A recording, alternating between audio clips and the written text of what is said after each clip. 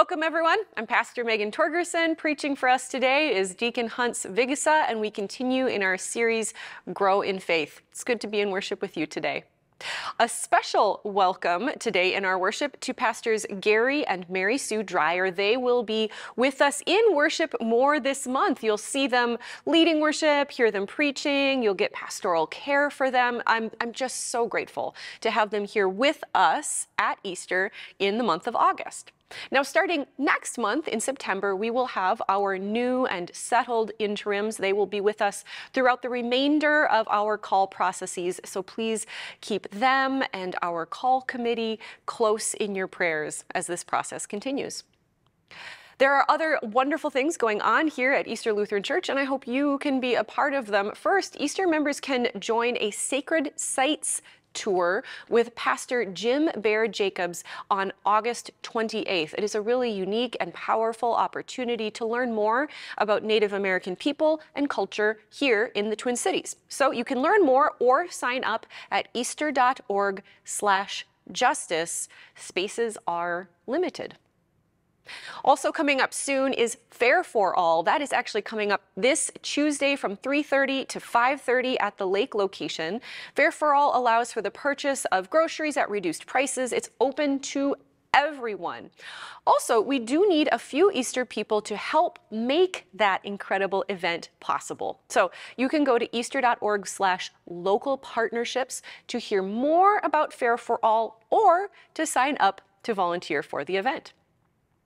Now, Easter adults, you are absolutely going to want to join other Easter people as well as friends of ours from Prince of Peace or Shepherd of the Valley Lutheran churches for an incredible adult retreat at Camp Wapo from September 19th through 21st. This is a really special and lovely event. You don't want to miss it. So go to easter.org/adult-55. You can find a brochure there and more information on this event. Now, also coming up this fall, Easter is going to begin a new adult respite program in partnership with DARTS.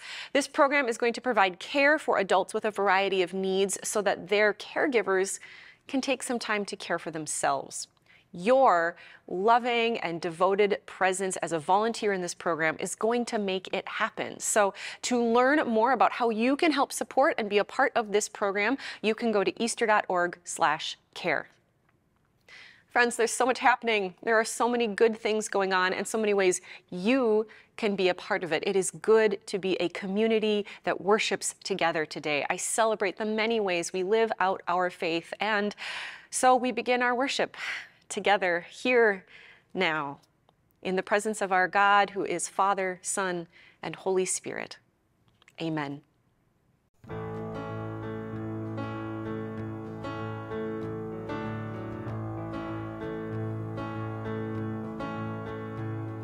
I've scaled all the highest of mountains, and I've stood at the edge of their peaks, but I still couldn't see to the edge of your love for me.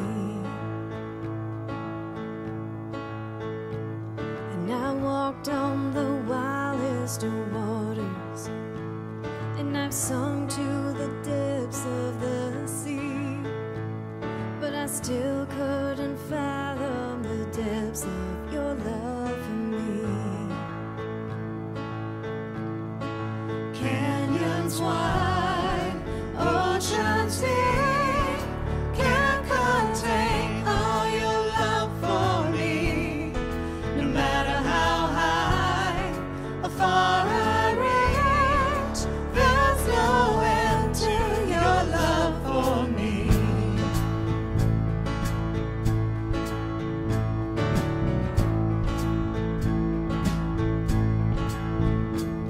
And I wrestle, believe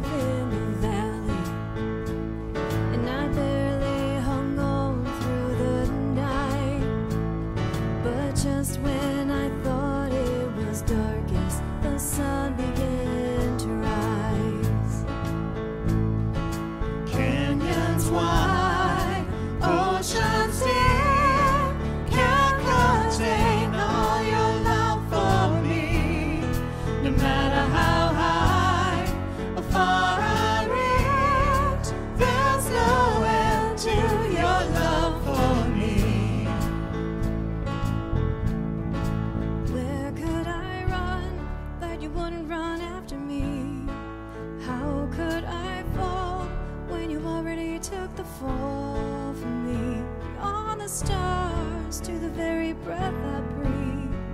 There's no end to your love for me. Where could I run that you wouldn't run after me? How could I fall when you already took the fall for me? Beyond the stars to the very breath I breathe. There's no end to your love for me. Canyons wide, oceans deep, can't contain all your love for me. No matter how high or far I reach, there's no end to your love for me. Canyons wide, oceans deep, can't contain all your love for me. No matter how high or far I reach, there's no end to your love for me.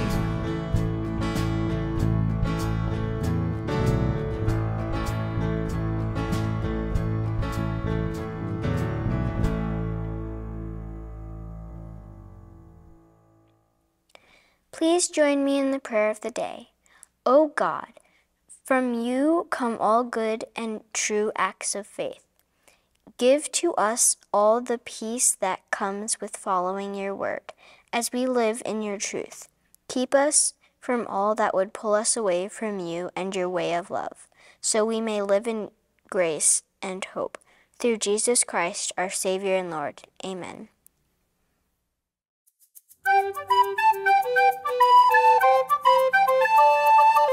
Oh, hey, how are you guys doing today? It is good to be with you. Right now, it is a beautiful, bright, sunny day. It looks gorgeous outside, but I'm happy to be here with you.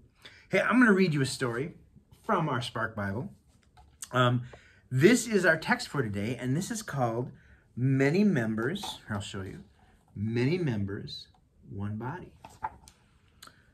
Apostles like Paul stayed very busy telling as many people as possible about Jesus and about his love for them.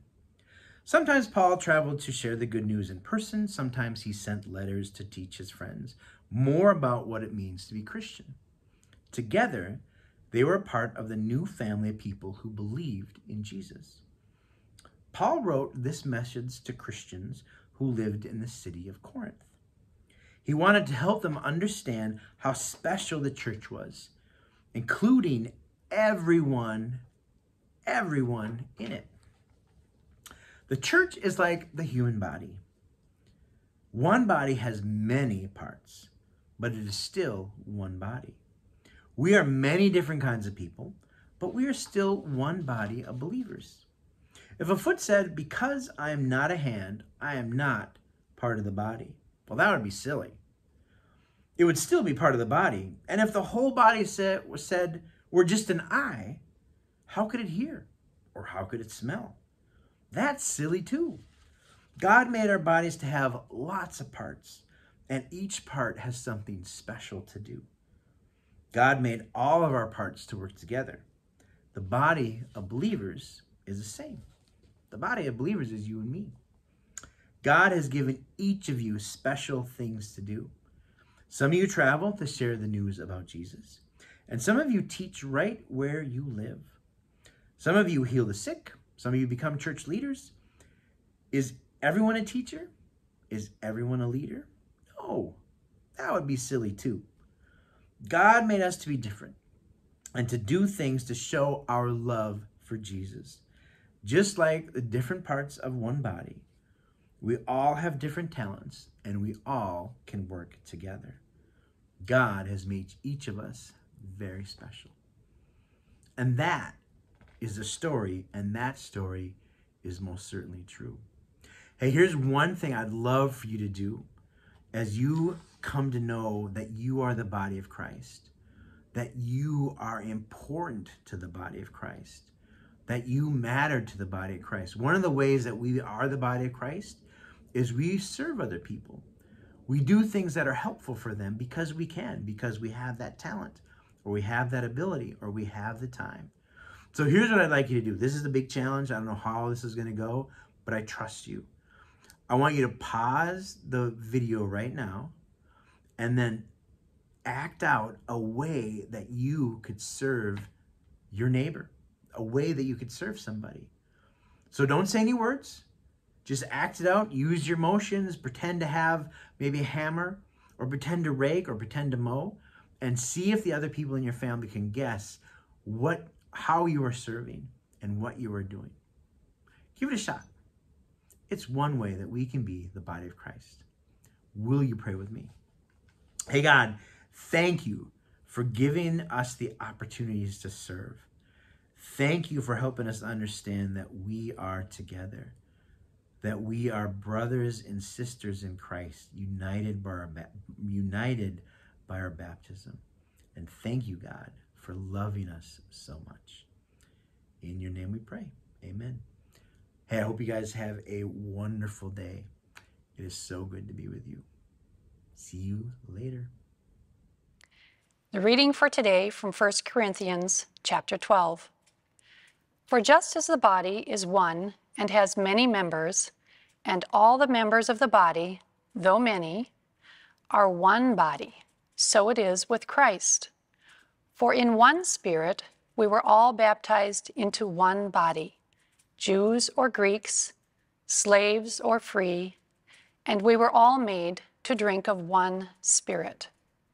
Indeed, the body does not consist of one member, but of many.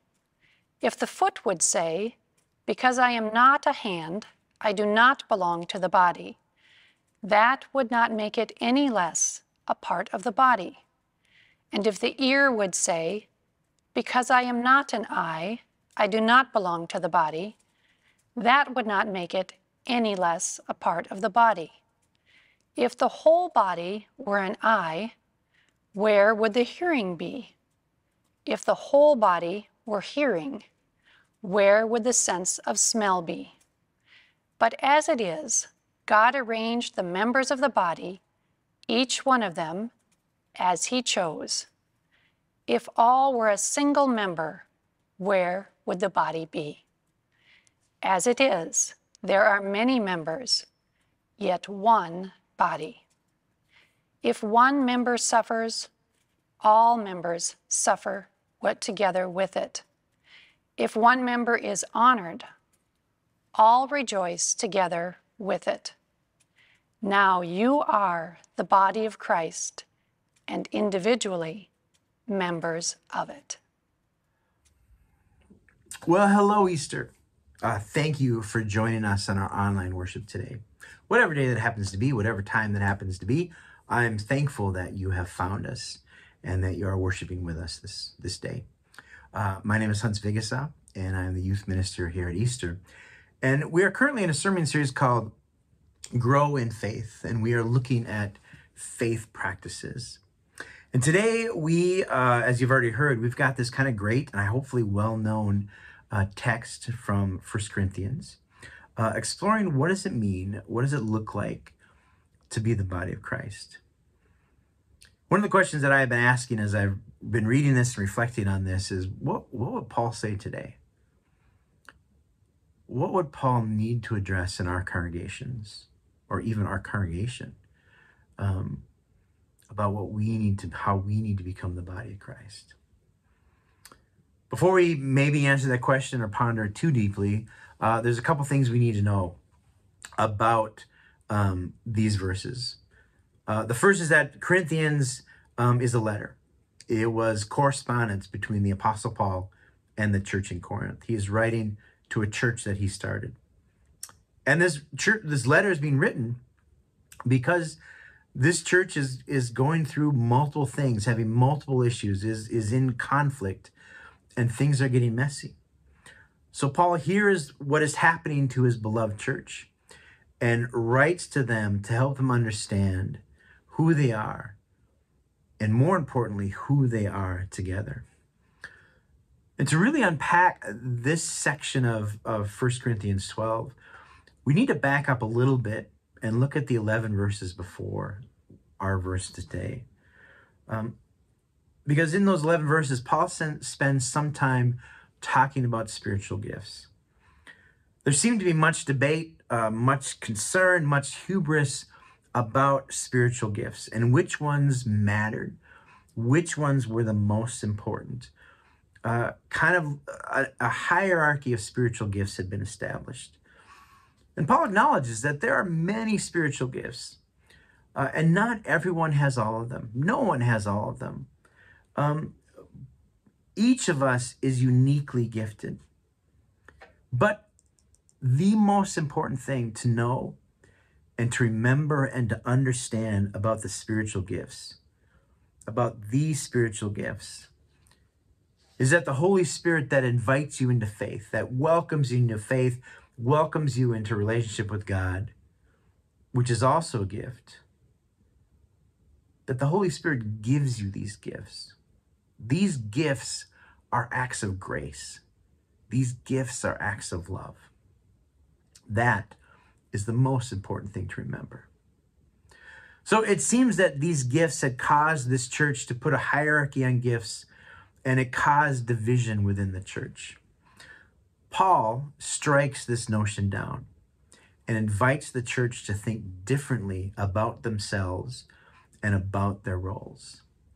These gifts that were freely given are given for the common good. They're given for the benefit of the community, not you at all, but for everyone. It's not about which one is better or which one is more important. These aren't superhero powers. These are Holy Spirit gifts. So now Paul shifts some of the imagery, some of the illustration to one of the human body. And he quite skillfully shows how everything matters, how everything is important, how everything has a job and a responsibility, and that the body isn't whole if a piece is missing, if part of it is missing. So he says, if the body were only an eye, like Mike from Monsters, Inc., how would the body hear? And if the foot were to say to the hand, if the foot were to look at the hand and say, well, because I'm not a hand, I don't matter. Or if the eye were to say to the hand, I have no need of you because I am an eye. Or the head were to look at the foot and say, we don't need you because I am the head and I am the most important. Paul says this is nonsense. This is not important. In fact, he says that some of the parts that seem the most, or that seem dispensable, or that seem weak, are actually the most indispensable. Paul says there are many members, there are many parts, but there's only one body. Okay, that makes sense. There are many parts to the body. The body needs many parts. Everything has their job. Every job is important. We get that. But is there more? Is there something else? Well, in fact, there is. Otherwise, we'd be praying right now. And this would be one of my shortest sermons ever. Corinth was a large port city west of Athens in Greece. It was in the heart of the Roman Empire. So it was influenced by Roman governance, Roman ideology, Roman philosophy, etc. And those in the church, following the lead of Rome, felt that if they have important gifts or gifts that were mattered or the best gifts, then maybe they should have a different role or a more important role, following the lead of the Roman government. So they decided, well, if I have these gifts, I must have more responsibility. If I have more responsibility, I'm going to need to have more power. I'm going to need to have more authority. That's how the government was run. Shouldn't the church follow the government? So under this logic and following the example of the empire, the conclusion was, if I have greater gifts, I should be in charge or have preference over those folks who have lesser gifts. That just made sense. That's what happened in their communities. Their communities were full of divisions, of classes, of those with status, of economic differences, of racial differences, of gender differences, of age differences. This was the reality. This was the structure of life. Status mattered. Position mattered. Occupation mattered. They helped define who you were. They helped define your lot in life. Well, Paul rebukes all of this. Paul demands that a paradigm be shifted. Paul, in effect, says that may be Caesar's plan, but that is not God's plan. So Paul starts by stressing to this church that they are, in fact, bound together, and they have a common origin that links them together, and that is that they were all baptized into one body. Despite the diversity of their economics, their status, their position, their race, their spiritual gifts, etc., you, Paul says, are bound together. You are bound in one spirit. You are bound in one body. You are bound to Christ Jesus. And even this diversity, even all of this diversity is a strength. Your baptism binds you together. Your diversity strengthens you. The diversity is necessary for a flourishing church, for a healthy community. So if you go back to my first question of what would Paul write about as some of our issues, some of our divisions, some of the things that we lament over, some of the things that we fight over, what do you think Paul would say? What would Paul write about? How would Paul address us today? I think these are challenging. Scholar Brian Peterson comments that diversity helps us to keep asking and to keep dialoguing about what God's will actually is. He calls diversity holy. He calls diversity something that pulls us out of complacency. So here's the other subtle, remarkable point about what Paul is saying. This unity of the church. This is the way that Christ is made visible. For some reason, this is God's plan. God invites you to be a part of it, of this diverse, linked church. Pastor Stan Mast remarks, the only body that Christ has in this world is the church. You, a plural you, is how God makes God's self known in the world. And that is terrifying. It is remarkable. And it is a glorious calling that we were invited to be a part of this. The greatest gift that you can give the church and give the world is you, because no one else can do that. There's a pastor who went to a church conference some time ago, and he saw something that completely caught him off guard. There's a young man walking towards him that very boldly on his t-shirt said, "I do not go to church." You're at a church conference and your t-shirt says you don't go to church? That's pretty bold. That's pretty blazing. Well, the pastor was about to ask him, about to confront him about his t-shirt and why he was even there. And as this man passed him, conviction stopped this pastor. Because in the back of his shirt, it said, "I am the church." Do you see the implication? When we go places, we consume. We make transactions. We take. We go to the grocery store. We go to movies. We go to restaurants. The pastor remarked about this. He said, the church is not a place to go. It is a people on the go. The church is what I am. I am a part of the body of Christ. What Paul tries to show the church in Corinth and the church in Egan is that we are bound to each other. We are brought and bound together in baptism. And all of us have gifts. The gifts that we have, including the gifts of faith, are exactly those. They are gifts. They're gifts given by the Spirit. They're gifts that are given freely. They are gifts of grace. These are gifts that are unearned. They're not deserved. They're gifts that are meant to be used. They're gifts that are meant to be shared. They are gifts that are meant for community. They are gifts that are meant to serve each other. And finally, Paul again disrupts the norms when he writes, when one member suffers, we all suffer. When one member is honored, we all rejoice. The body parts have a real concern for each other, joining together in suffering, celebrating with each other when joy is experienced. This was not the practice of the day.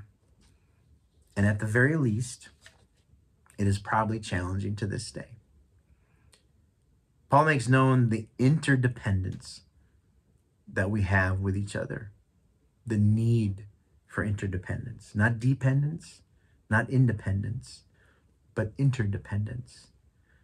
The church is one in which community is formed, a place where diversity is celebrated, if not required. Now go and be the church. Amen.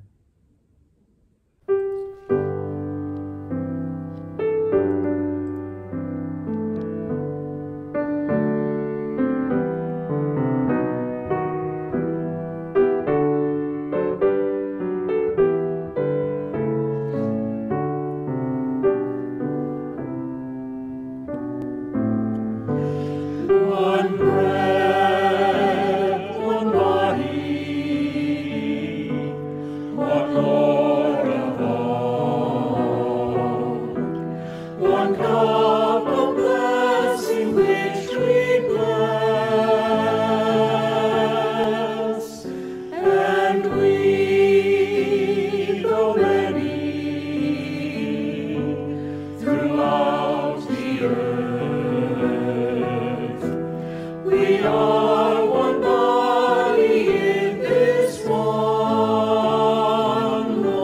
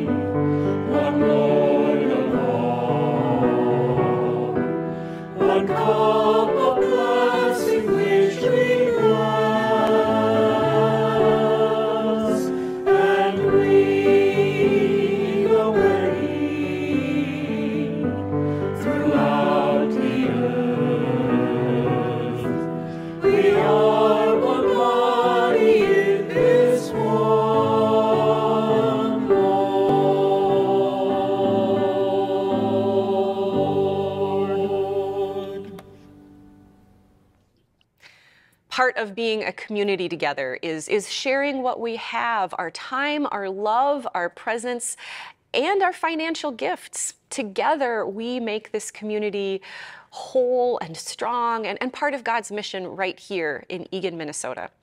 Thank you for the gifts that you share with this congregation and with God's mission here in this church.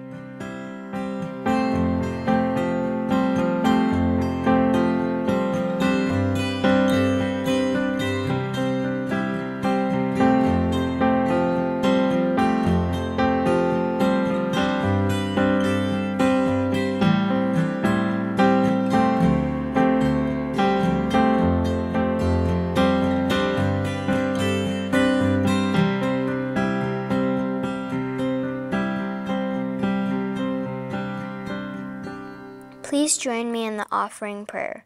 God of abundance, we bring before you all these gifts that you have first shared with us. With these blessings, we also offer our time, our talents, and ourselves. Strengthen us as we care for all those in need. In the name of your Son, our Savior and Lord. Amen.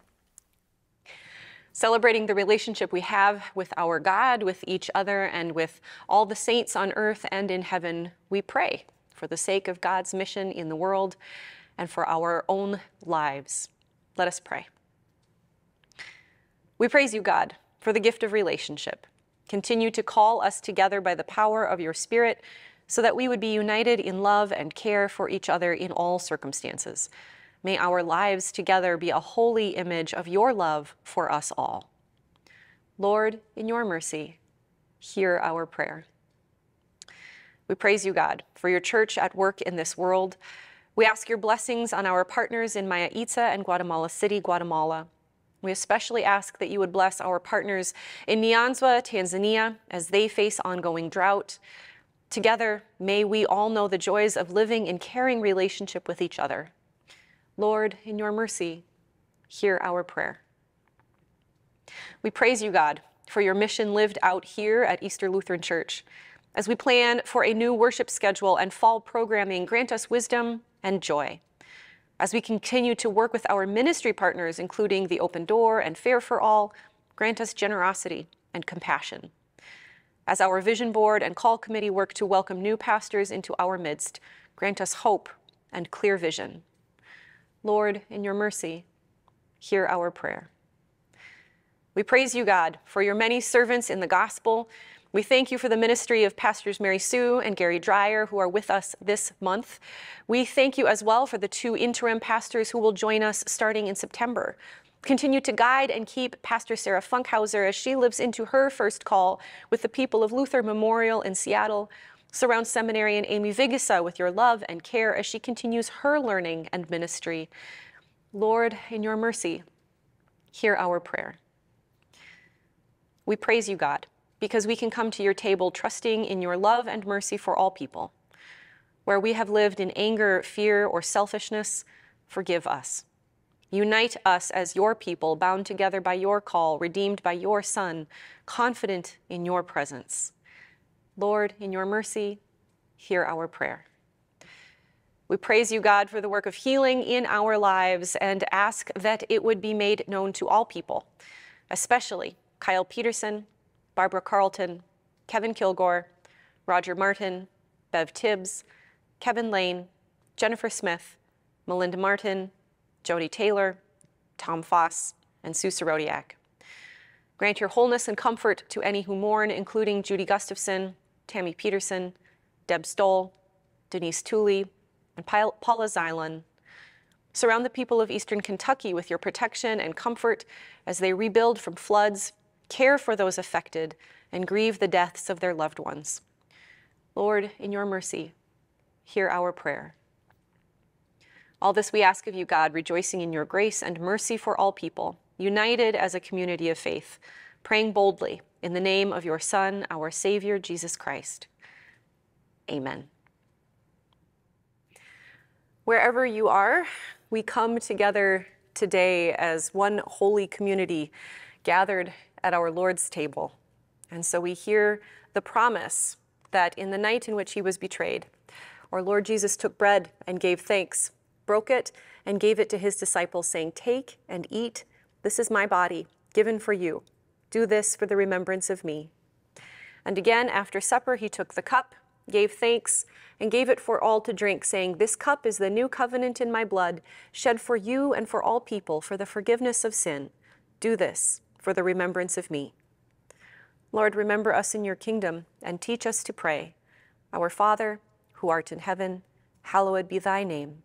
Thy kingdom come, thy will be done, on earth as it is in heaven.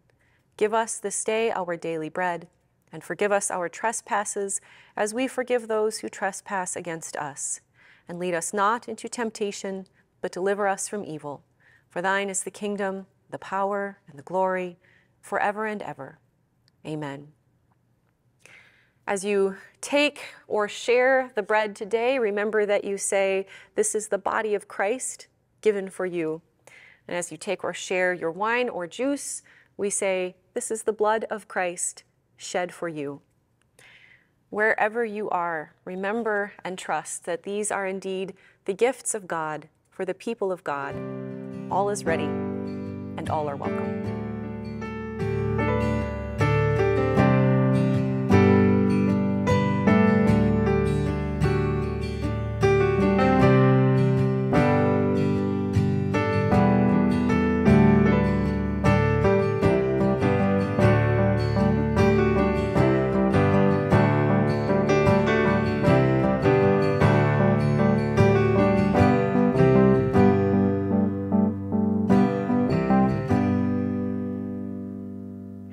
The body and blood of our Lord Jesus Christ strengthen you and keep you in his grace. Let us pray. We give you thanks, Almighty God, that you have refreshed us through the healing power of this gift of life. In your mercy, strengthen us through this gift in faith toward you and in love toward one another. For the sake of Jesus Christ, our Savior and Lord. Amen. And now the Lord bless you and keep you. The Lord's face shine on you and be gracious to you. The Lord look upon you with favor and give you peace. In the name of the Father, and the Son, and the Holy Spirit. Amen. Go in peace. Serve the Lord. Thanks be to God.